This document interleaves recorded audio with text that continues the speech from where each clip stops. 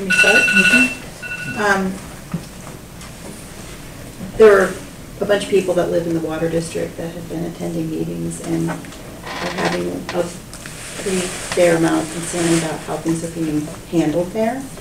And I am fully aware of the subtleties between, like, the Board of RWSD and the Board of Selectmen, and that this is an elected board that has separate RSAs from you.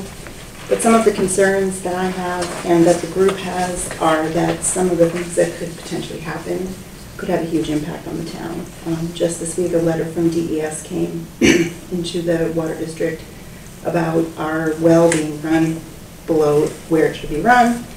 A lot of the concerns have to do with what will happen if we end up polluting the river or we end up compromising the drinking water property values, the reputation of the community, not to mention the fact that police have had to be called to these meetings for the way that they're being chaired and handled. So I wanted to speak as a member of the water district and a person who's been following this closely, let the board know that this is going on and make sure that it goes on the record that people are super concerned about it.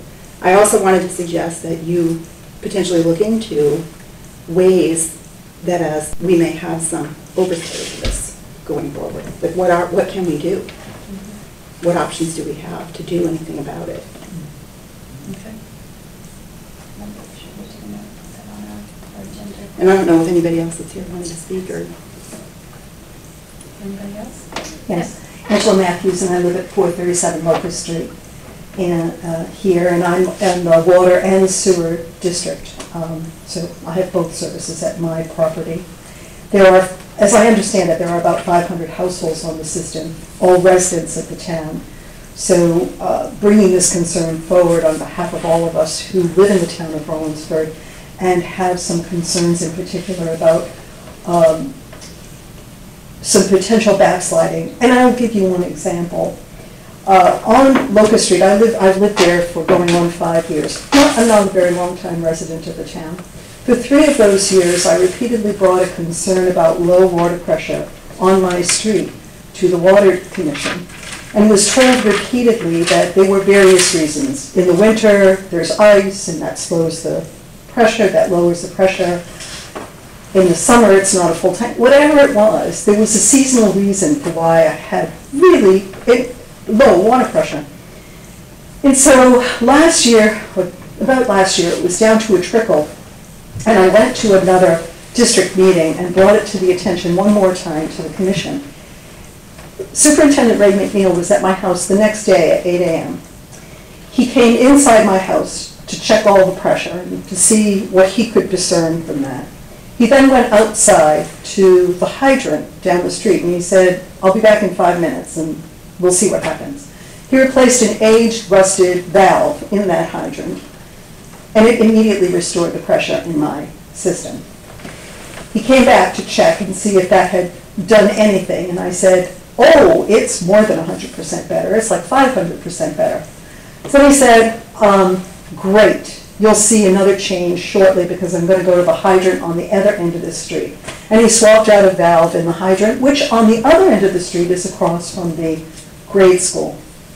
So my concern here is that in terms of backsliding, what I mean is if we have the expertise of someone who is very, very qualified to do his job and pays attention when someone brings something to his attention, which was not my past experience. And that is the reason that I'm very concerned about what is beginning to happen and percolate in our district. So I thought about the impact.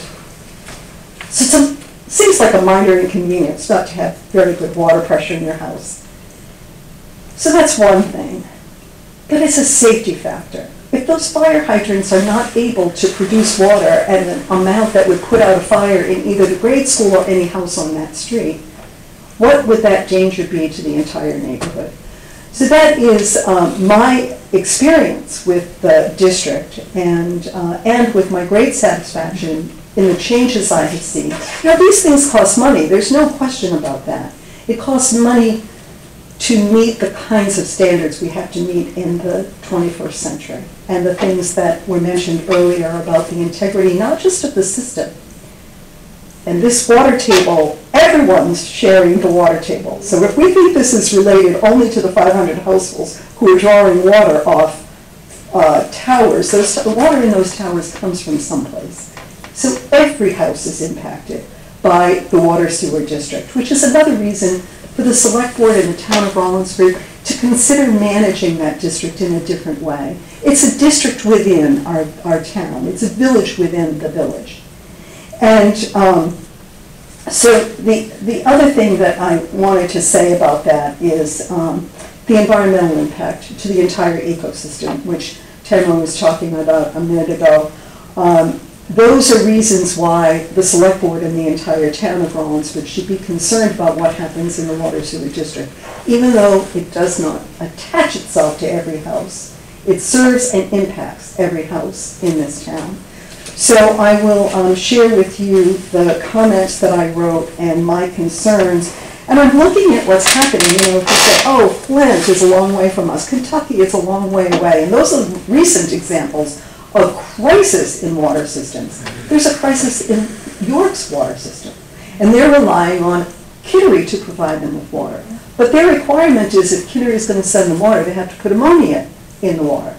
Well, they already chlorinate their water, which would create a toxic gas in their system. So these kinds of problems that are coming closer and closer to our community are of concern to me, and of concern to how we manage this district. And I would like to just hand you my remarks, which I did prepare in writing, and to share with you so that I would be on record with my concerns. Thank you. Anybody else? Does anybody know when the next meeting is? Art, do you know when it is? What is? The next sewer district meeting. June 12th, Time? 6:30 p.m. at the Legion.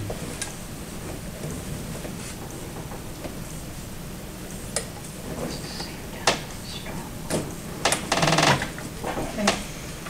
No other comments? All right. Motion, we have to go into non-public. Okay. We have to go into non-public, so after that, our meeting will be over. So I move we go into non-public session to address welfare. Okay, I'll second it. Roll call. Miles? Yeah. Denise, yes?